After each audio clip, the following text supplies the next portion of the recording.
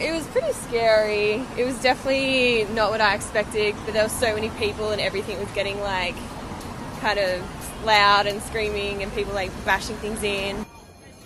We were going to go do some activities yesterday, but we had to go back to our hotel, obviously.